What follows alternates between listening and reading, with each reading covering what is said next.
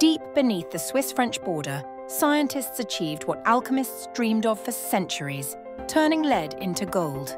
Not with magic, but with the raw power of Einstein's E equals mc squared and the world's most powerful machine, the Large Hadron Collider. When two lead nuclei skim past each other at 99.9999993% light speed, their electric fields blaze into gamma-ray lasers. Invisible photon storms that blast protons right out of the nucleus. Lose exactly 3? You've got gold. CERN made 86 billion gold atoms, enough to dazzle if it lasted longer than a microsecond.